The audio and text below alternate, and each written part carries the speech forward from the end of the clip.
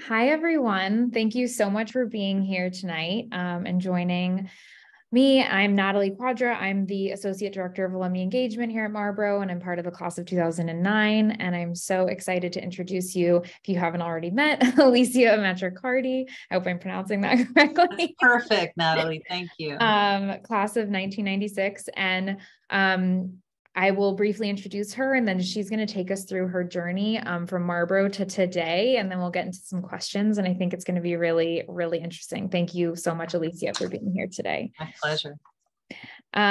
So Alicia is the General Counsel for and Chief of Development for New Economics for Women, which is a national nonprofit economic development organization based in Los Angeles.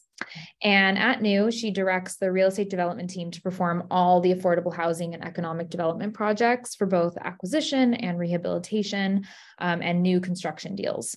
And she is this year's president of Southwestern University School of Law's Alumni Board of Directors.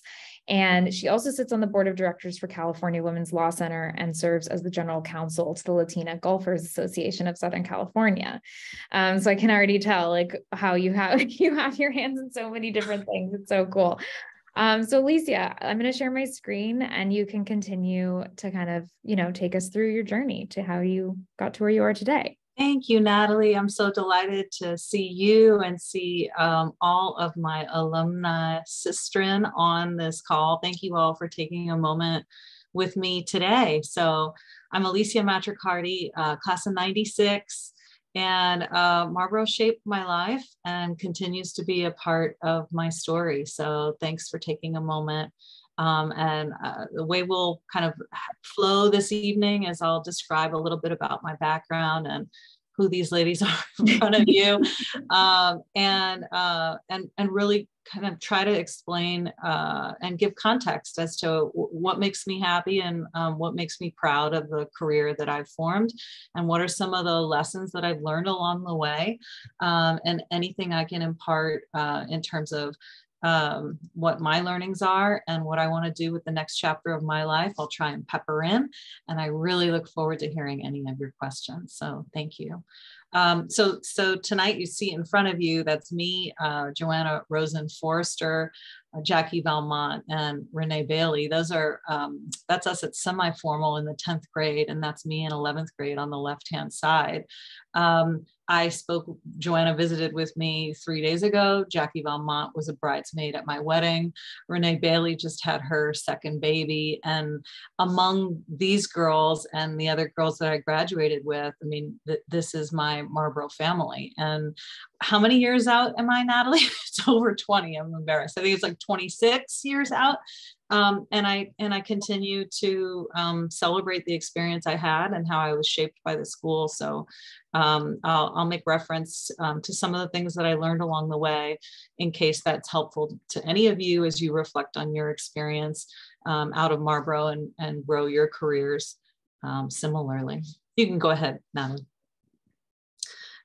This is me on the left-hand side at our color presentation senior year with Kimberly Baker-Guillemette, who is now a presiding LA Superior Court judge and mom to 2 current Marlborough students, and Esther Na Schwartz. Kimberly was 12th grade class president. I was student body president. And Esther, I believe, was secretary. And this was us at our banner presentation for our color presentation on senior year. And that's Jackie Valmont and I on the right at graduation.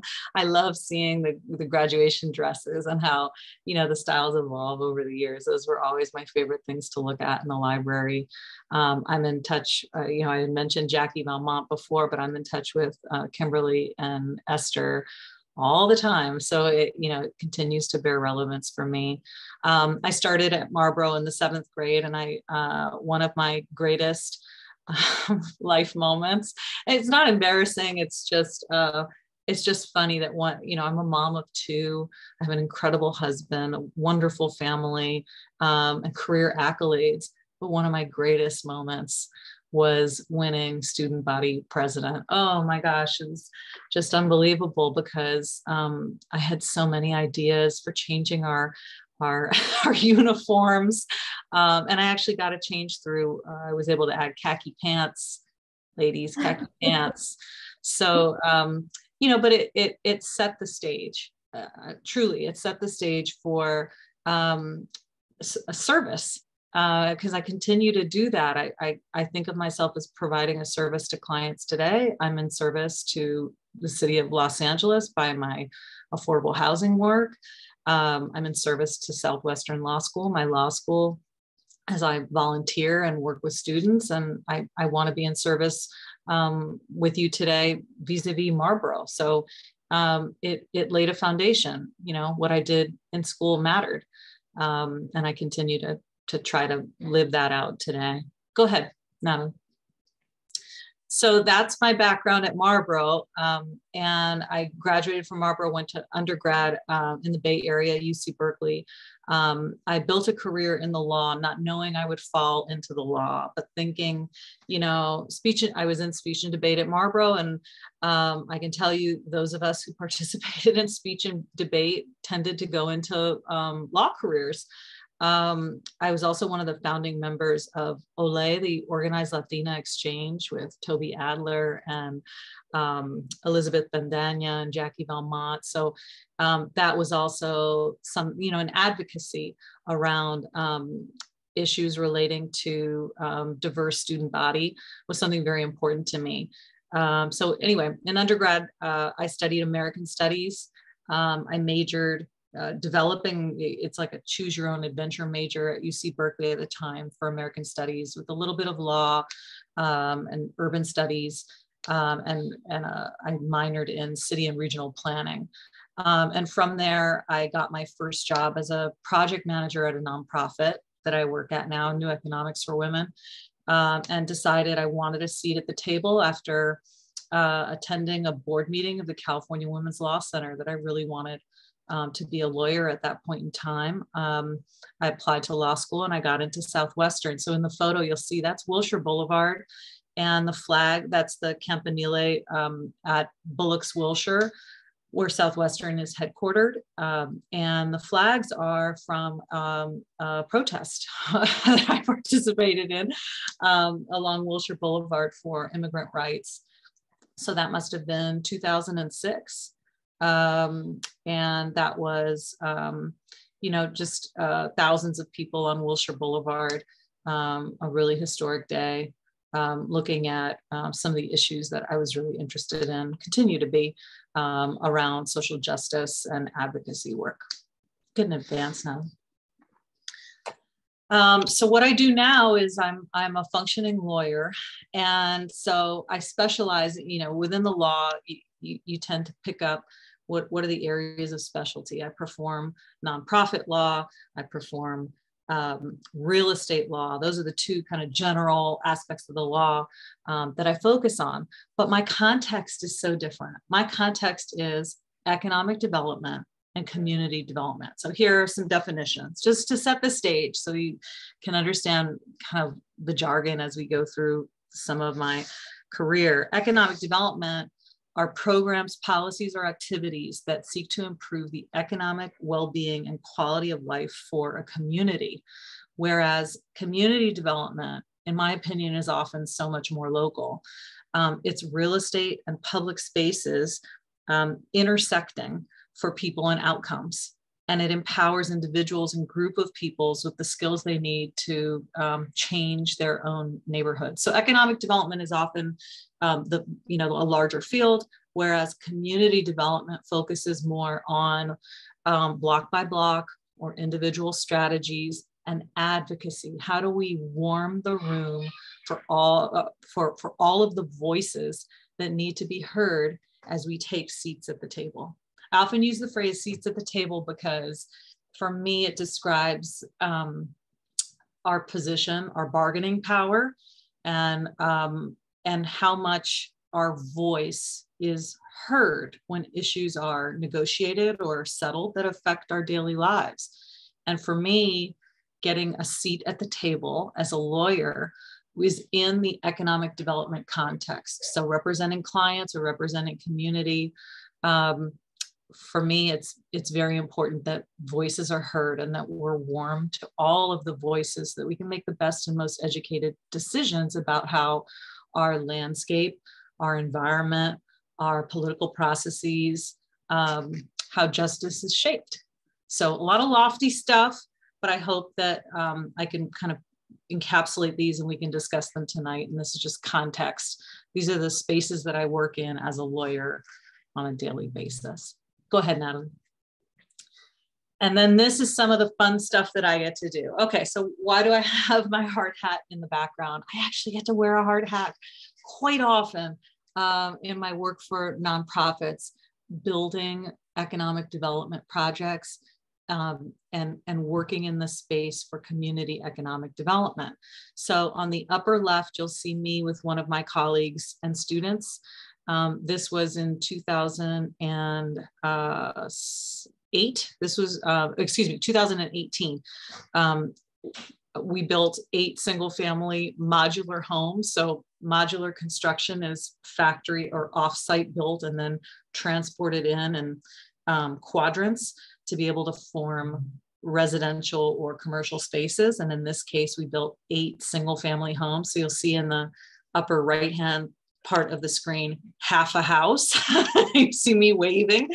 And then I'm high-fiving one of the students that was there the day that we brought, this is development jargon, the mods, the day that we brought the mods to this one street in Canoga Park, an area of the San Fernando Valley, where New Economics for Women was building affordable homeownership. So as a lawyer, I spearheaded this project, and it's an example of the work that I do.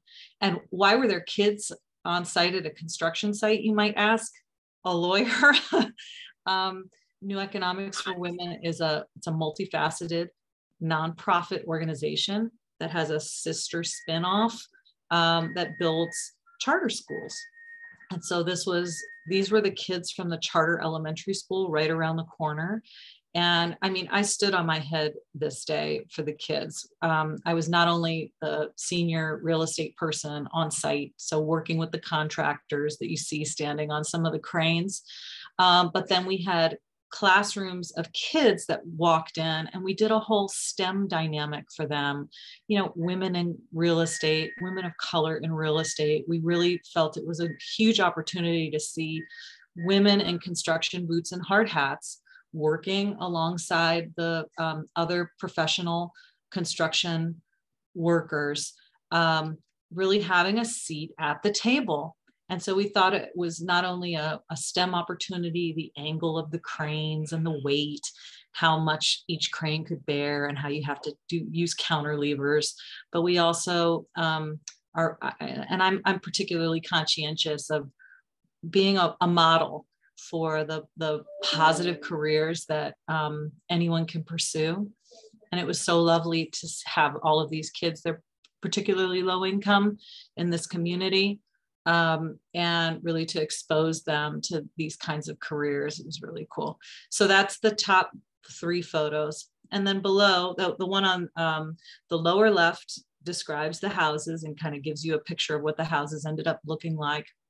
They were very beautiful. And this is just one project I worked on for the nonprofit. And then the lower 2 photos on the right, me in a hard hat with one of my project managers, Cheryl Bates, on the lower right, and then a bunch of my colleagues in the center photo. This was us touring an affordable housing development that we helped to build in partnership with another incredible nonprofit in South LA. And it's 2 developments, and it's all affordable housing for low-income families, transition age youth. So that's kids who are transitioning out of foster care, who have a really high incidence of homelessness and often need affordable housing as a stepping stone as they hit 18 and are just thrust upon the world without family resources to back them up. Single individuals who are chronically homeless, and families who have experienced homelessness as well. So I often describe kind of the user types when we're building housing or building economic development centers, like commercial spaces, right? Stores or community centers. You got to know the user so that you can craft all the needs around what that user requires. And as a lawyer, I wear a lot of hats. I work on the real estate side. I look at contracts. I look at financing. And I get to wear a hard hat. And I get to live and breathe this dynamic field as we shape spaces for how people live and work and play. And I consider it my high honor. You can move forward, Natalie. So those are two examples of the work that I do. The other aspect of the work that I do has to do with fundraising. So I typically work for nonprofits that are high performing, that go out into the world and convince companies and other foundations that the work that they're doing is so valuable and really hits the bottom line, that if you give $1 to this nonprofit, you can create an opportunity in a more cost-effective way than, even like a public subsidy or government type subsidy. And so the photo on the left is me with two representatives of Glossier, the incredible skincare company that sponsored New Economics for Women with major grants. And that was me on behalf of the organization accepting their donation. And then the photo on the right with the three ladies with the strollers was from another event I put together. It was called the Moms Helping Moms 5K Run Walk. And I spearheaded the whole thing. So that was in a park in downtown LA, the California State Historic Park. It used to be called the Cornfields. And it was a 5K run that raised money for a development specific to formerly homeless and domestic violence victims in a housing facility owned and operated by New Economics for Women called La Posada. And so these were just moms who heard about the event and took their babies in strollers to the event. And we actually were the first nonprofit to do a competition around individuals, not necessarily moms, but parents pushing kids in strollers in a 5K. And so we set that up to raise money year after year. And because of COVID, we've had to suspend that the past 2 years, but those are examples of the fun things that I get to work on, also raising a fund development hat, right? So it's about grant making and making connections for nonprofit work that help to grow what a nonprofit can do. And that type of philanthropic work is really important to me. You can go ahead now. That is all the photos. Yeah. So I wanted to ask you, how have you seen your work evolve over time since you started in this space after law school, or maybe during law school, to now? Yeah. What have been the most significant changes in this industry? Well, after law school, I was not working for the nonprofit. I was actually working for a number of law firms, and I was doing, I trained under trial lawyers. I worked for O'Melveny and Myers for a period of time as kind of the lowest person on the totem pole, but training up for helping them with major trials. So I was able to kind of hone my skills as a lawyer, right? So that needed to happen so that I could transition into working with private clients. I formed my own law firm, Matricardi Law, out of the experience of working for other law firms. And I eventually shed the fear that I had of my own success, right? I shed the fear of, I can't operate a law firm. I'm too small. I can't operate a law firm. I won't know what to do. I really set like a 10-year plan to try to figure out what I wanted to do and how I could transition into being my own boss. And so I was able to form my own law firm and grow my client base while I was practicing on the side for some other large firms, making sure that I had a paycheck. And my transition was pretty gradual. I mean, I'm not a classic entrepreneur that decides, as of today, I'm going to, take out a small business loan and make the jump. I've been more measured than that because I've needed the consistency as I have figured it all out. But I have gotten more confident in being able to say that the area that I love the most is community development and nonprofit law and real estate law. So I was one of I think I was one of the smallest shops that represented a publicly traded company at one point. It was a sundry company that operates here in Los Angeles. And they brought me on, and I know I was the smallest fry lawyer that they were working with. But they saw in me that they could get someone who was pretty seasoned in real estate on the phone pretty quickly, and saw in me that I could handle the workload. It taught me that a part of coming to the table and really taking a seat and letting your voice be heard is that your professionalism and your ethics have to be right up front so that people know what makes you tick. And if you're not vouched for by a big company behind you, or in my case, a big law firm, I think one of the features that has helped me is making sure that the integrity and ethics are up front so that someone could kind of see my book of business and develop that level of trust in hiring me. And that was really important. And I think another lesson for me was to look beyond. So I'm Latina Italian, and I'm a woman. And I think one of my greatest lessons has been to not just look for other Latina Italian women. Some of my greatest mentors, don't reflect any of those attributes, but they're brilliant. And they saw in me aspects of themselves, whether they were Korean or Armenian or male or gay. And they didn't need to find that reflection in the mirror from the cultural or gender dynamics. The reflection they see in me are the attributes of, I think, listening, wanting to grow in a career, the excitement around the law, right? So I've learned to really be open to looking for mentors that are kind of beyond what I might see in the mirror. And then the other aspect I think that has been really important to my career development is to be able to look in the mirror and see someone who could inspire me.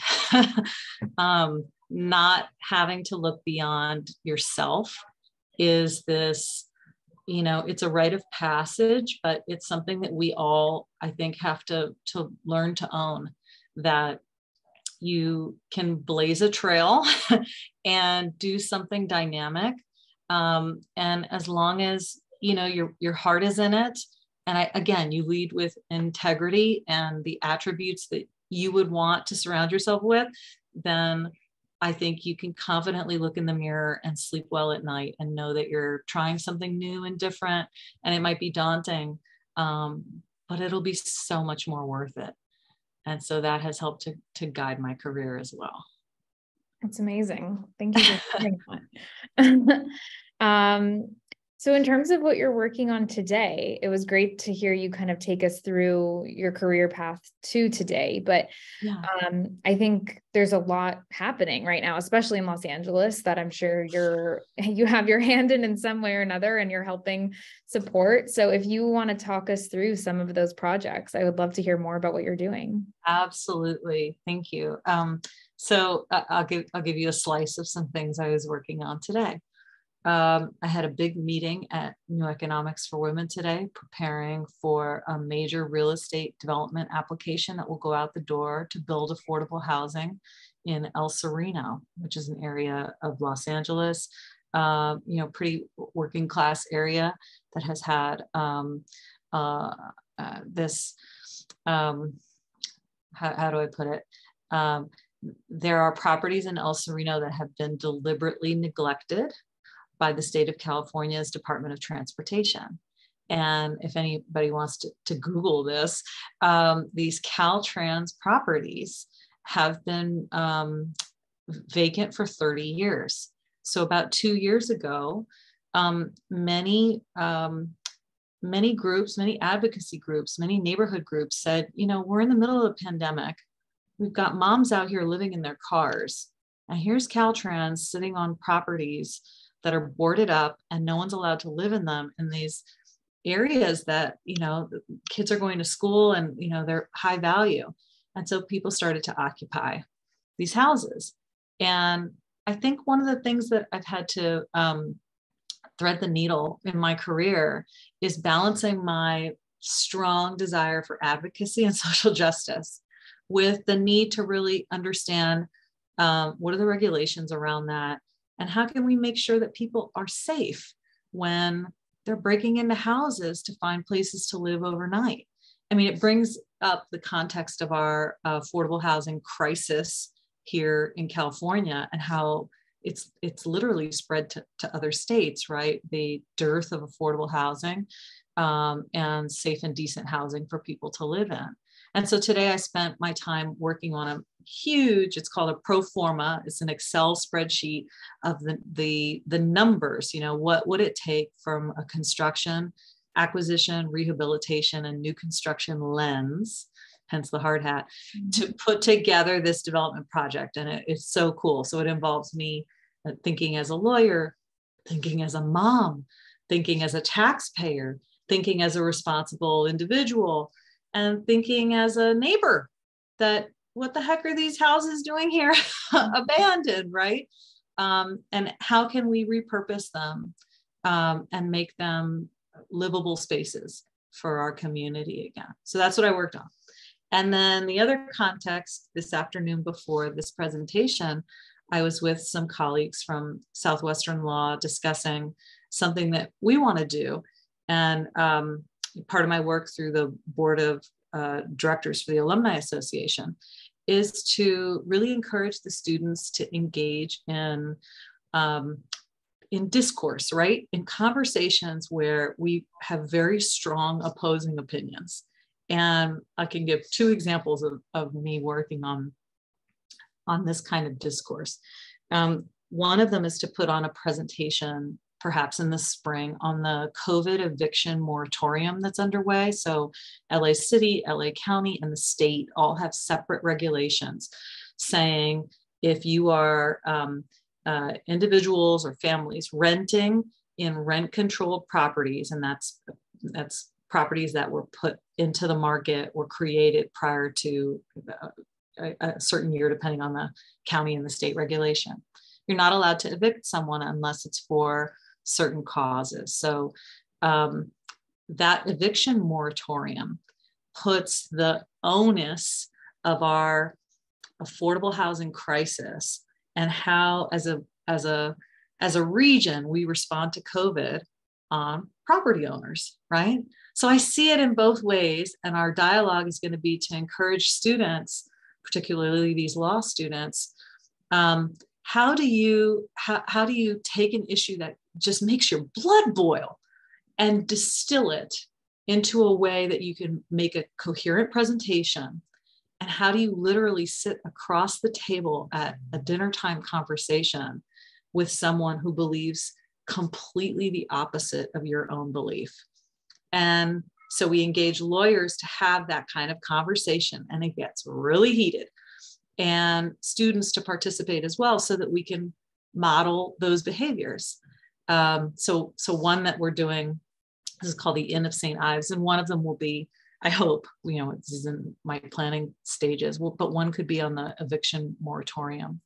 The other aspect of that conversation is around homelessness, and my work in affordable housing has also taught me how important it is to stay engaged and really to have a good empathetic approach to some of these issues. I mean, there are individuals dying in the street.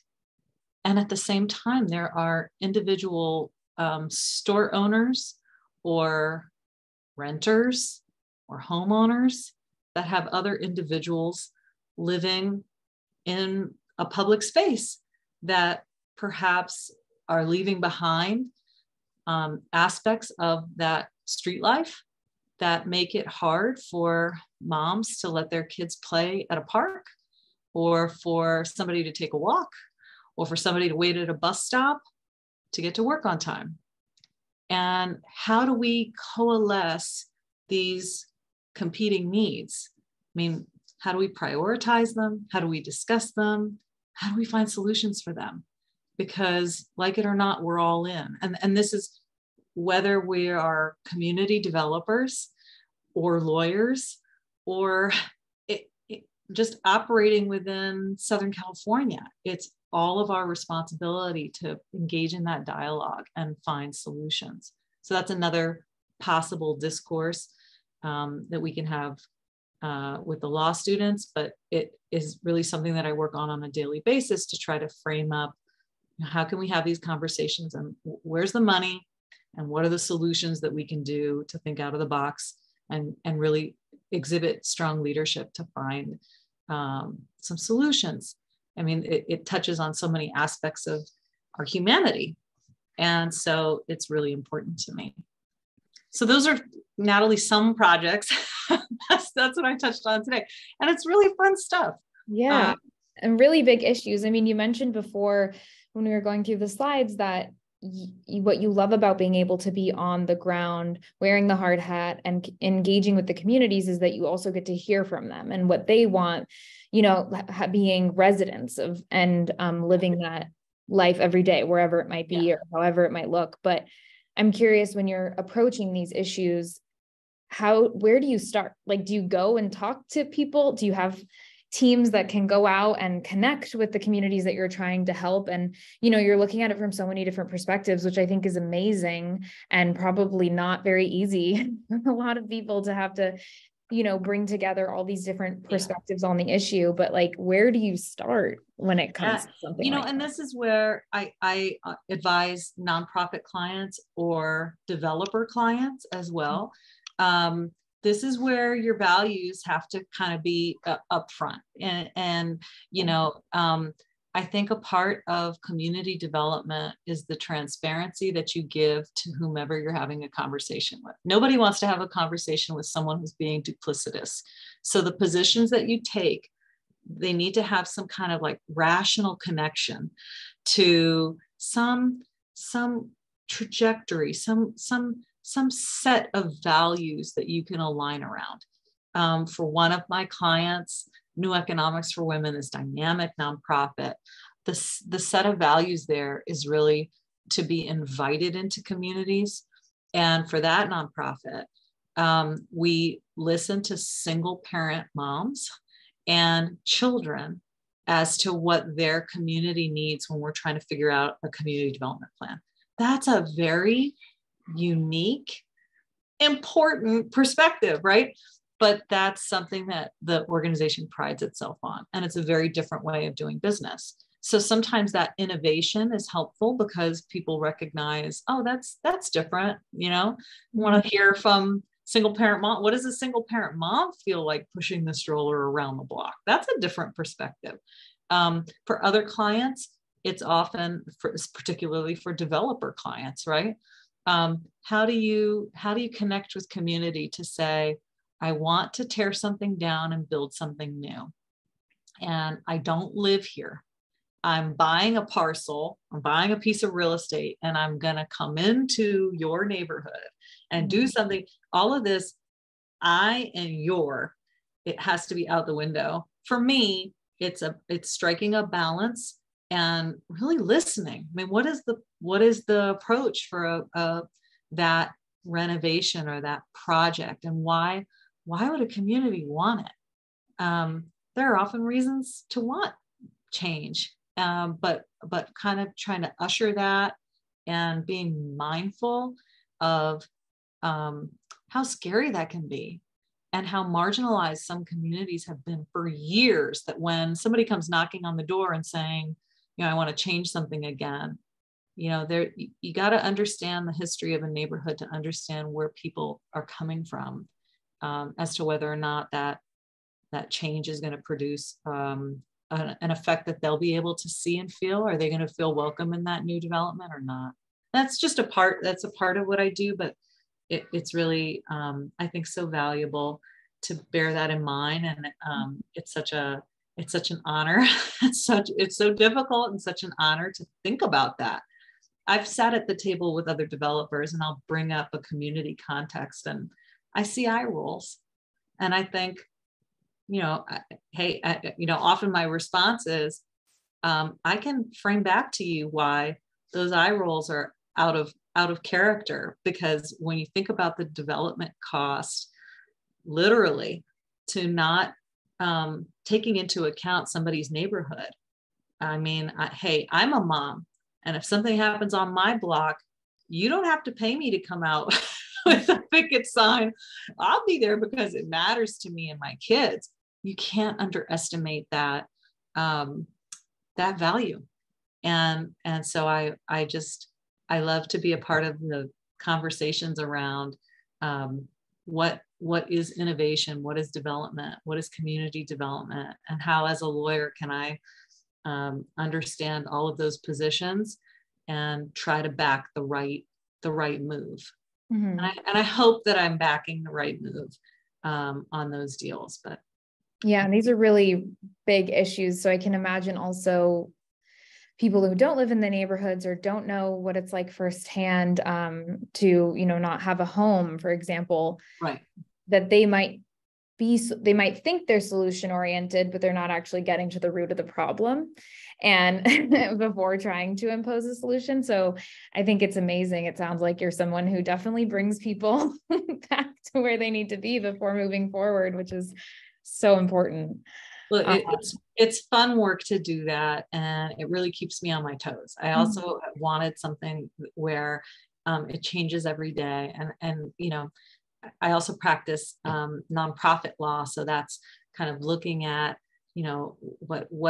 where's the intersection between philanthropy and nonprofits and corporate environmental and social governance goals, and how can we all do good work while doing well. Mm-hmm. What a revolutionary idea. How do we get there? It's a challenge and it keeps me on my toes. It's really fun. And then before I want to open it up to everyone here, if anyone would like to ask Alicia a question, you can unmute yourself or put it in the chat box. But before we do that, Alicia, is there anything that you hope people take away from this conversation and bring into their lives, or, think of themselves in this new way, like you mentioned, where you can be so many different community members all at once, or wear so many different hats? I mean, I wish I had known that the fields of economic development and community development existed when I was younger, because I could have, I think, done even more, right? And within those fields, I mean, I think of it almost like movie production. You think about movie production. We're here in LA, and we know a lot of entertainment folks.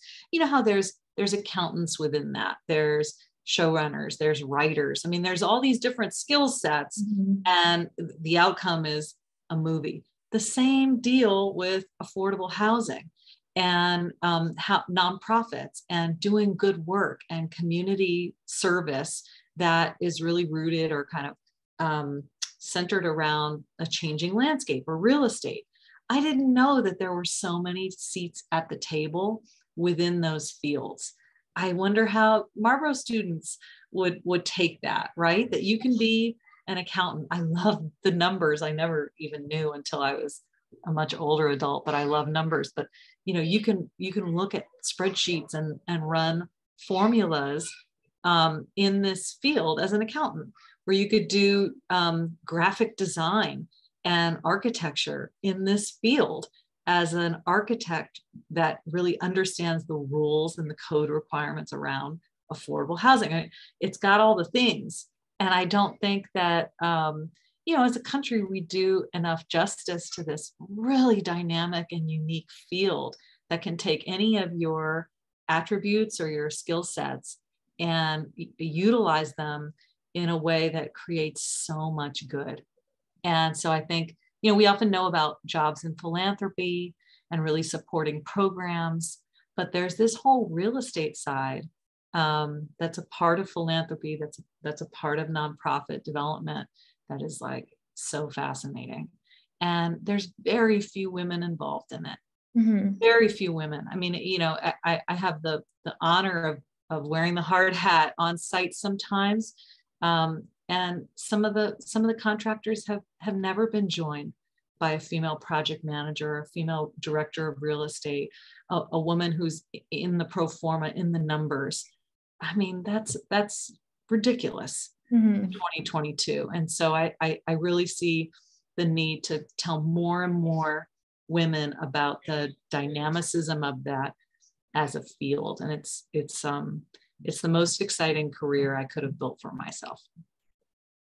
That's amazing. Yeah, at the end of last year for International Women's Day and for Share the Wisdom, which is an event for juniors to meet with alumni and practice informational interviewing, we did focus on all these different career paths and sometimes unconventional career paths for women. Yeah. And I think it did shed light on this idea, a student who takes a coding class, but is really obsessed with the beauty industry. We had a web security director here for Glossier, actually. She's an alum.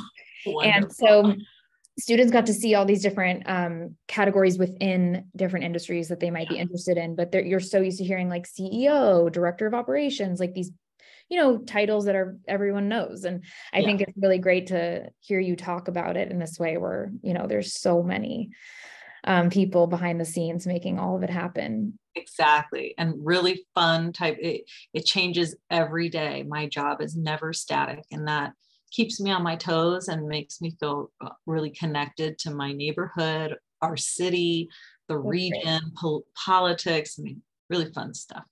Nice. Yeah. Okay, so Catherine sent a message and it says, "Hello, Alicia. It's so lovely to hear about your work with affordable housing and homelessness. This is an area in which I am deeply interested in and have invested a lot of time and effort thinking about. While there is clearly a need for building more affordable units, one of the areas I understand is a serious problem is a lack of transparency in the coordinated entry system, the housing system for those experiencing homelessness, which takes somewhere between 2 to 4 years for those who are ready and have the means to afford housing to be able to actually have units identified for them. What work does NEW do in this area?" Yeah, so the CES system is run by LAHSA, the LA Homeless Services Authority. And it's literally like a database, and you have to enter, an individual's information to gain access and wait for the system to produce, to populate for the units that are available. Two of the flaws there, well, first, what does New Economics for Women do? We participate in that database and we build up affordable housing to try to add more units into the system.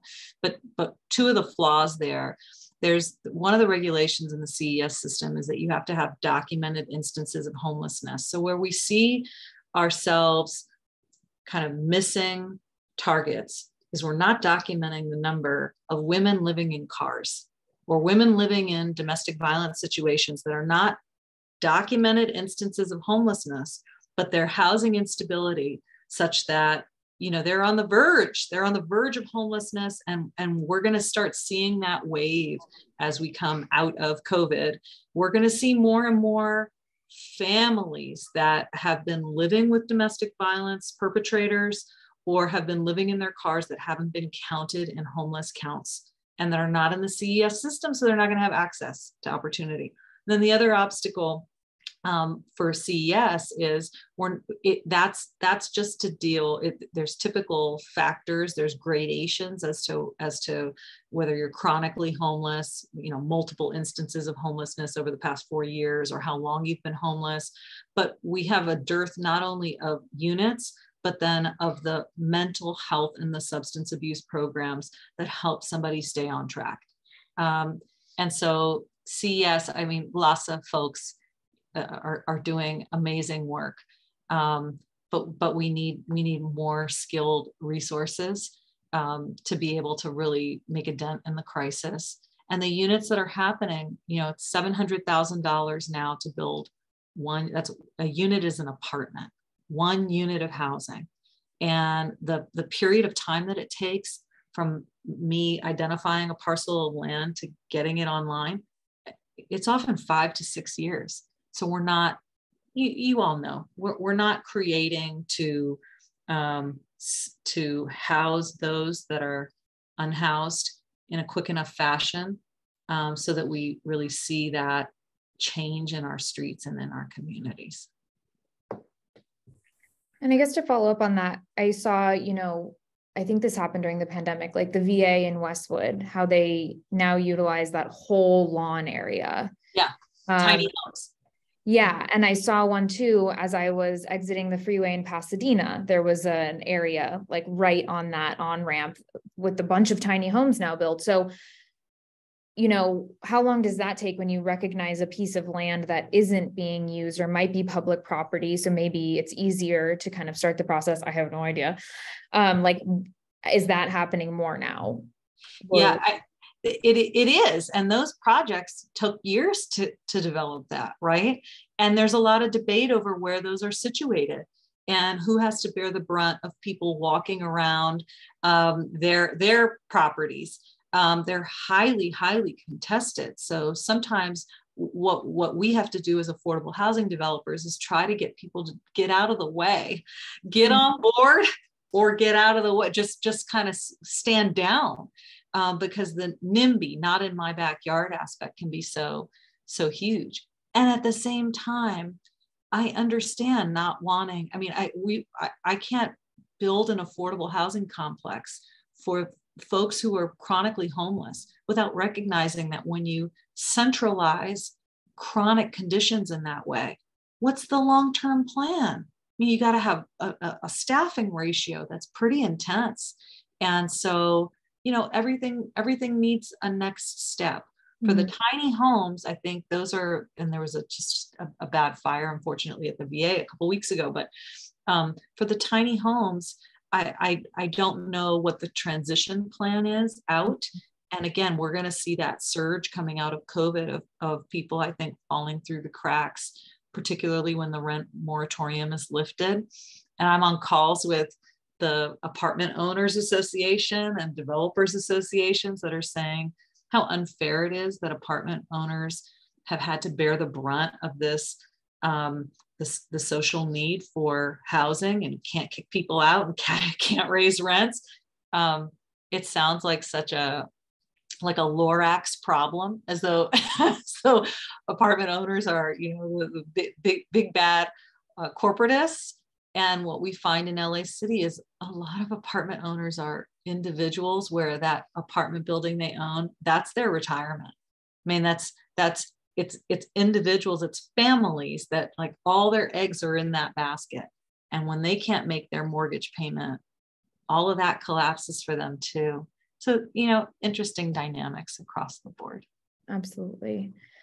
Kai asked, Alicia, thank you for sharing your story with us this evening. What do you think about the recent affordable housing bill that Governor Newsom passed related to converting commercial sites for additional housing? Yeah, that sounds really exciting. There's a lot of conversion going on. Jameson Properties is leading it in Koreatown. Jamie Jameson is the CEO. And she is spearheading the conversion of a lot of commercial properties into housing. Not necessarily affordable, but it's a start. And I think the market's just going to push that conversion because we don't need as much commercial office space. Here's what I see as a practitioner. Everybody's got to get on board. When I'm literally planning to convert something or purpose something or build something, I need the fire department to weigh in. City planning has to weigh in and go through code check. Department of Cultural Affairs has to weigh in and count the palm trees around it, right? There are a number of departments, and I'm using LA as an example, that have to weigh in. And the timeline, it starts to tick when you put your application in, but then the circle back and double checking takes so long. And when I say that we have to get on board or get out of the way, I'm talking about a lot of our mechanisms that we all have to recognize that we all play a role. As an example, the fire department plays a role. Can we expedite affordable housing applications, please? Or not? So, I mean, these are the basic questions that I advocate for, is what are all of our roles and how can we all get out of the way to recognize that this is our crisis of the moment, and we can meet it, or we can continue to kick it down the road and recognize that people are really destitute. Our own neighbors are really destitute. Mm-hmm. What do we do? So Ellen asked, how do you find and select people to live in the housing units you develop? Does New do that, or is that a separate group? And why is it so expensive to build new units? Hi, Ellen. Mm-hmm. I know Lizzie is a girlfriend. Lizzie was in your class, right? Yes, Yeah. So how do we find people? You know, it's interesting. A lot of the affordable housing developers are now doing a lottery system, because can you imagine when a building comes online, and buildings, when they have what are called tax credit deals, these are some of the bigger apartment buildings, might have like 80 apartments, might have 100, might have 120. That'd be a huge one, right? So you have thousands of applicants. And imagine, it's all of the mechanisms that we take for granted. These folks are not online. These are paper applications, and they all have to be submitted with Social Security and tax documents. And, you know, applying for an apartment is running credit. And so folks have to often get numbers in a lottery system. So, you know, a group like New Economics for Women will market pretty broadly. We have now developed relationships with a lot of groups that serve women, domestic violence shelters, or veterans groups serving women, vets. You know, the marketing is helpful to try and get the word out, but there's also fair housing rules that make sure that you can't select, you know, somebody over somebody else based on a characteristic that would discriminate. And so that's also, you know, very important balance that everybody has to take very seriously, especially because you're dealing with a public resource. A lot of these developments take public subsidy, and you better be sure that all of those things, as a lawyer, constantly checking for those pieces, because they're so important to the public trust. Mm-hmm. And that often nowadays it's often a lottery system, and it often is you know, thousands of people applying for one unit of housing. And for the ones that you're working on at New, are they all women that take? No, there is one that is it's 60 units of transitional housing, so women who have had instances of domestic violence or homelessness, but otherwise it's open to anybody. Okay. Marketing is done often to women, but applications are for everybody. Well, thank you so much, Alicia. Just to wrap it up, I'd love to hear what you do to kind of find peace and decompress. I mean, you do such a— You heard her. That was my daughter. I have a 4-year-old and a 2-year-old son. And, you know, I just have so much fun to experience the world through them. Being a mom it's a brand new hat for me. Mm-hmm. And it's super fun. I don't know if I have any time to myself anymore, Natalie, but I'll take it. The trade-offs are worth it. Well, thank you so much. And thank you everyone to being here. For everyone who missed it, I'm going to share the YouTube link tomorrow. So you'll be able to share that around, and it'll be on the Marlborough School YouTube channel permanently, so anyone can watch it. And thank you so much, Alicia. This was wonderful. I'm so honored, Natalie. Honestly, it's like the thrill of my career. You know, I dreamed of Caswell Hall one day, you know, at graduation, being invited back. And this is my Caswell Hall moment. Aww. And I'm really appreciative to you guys to have me tonight. It's my sincere pleasure to talk to you. Thank you. Thank you. Please come to campus anytime and see the movie as well. I'd love to. Well, thank you. Have a great night, everyone. Thank you for joining. Thank you.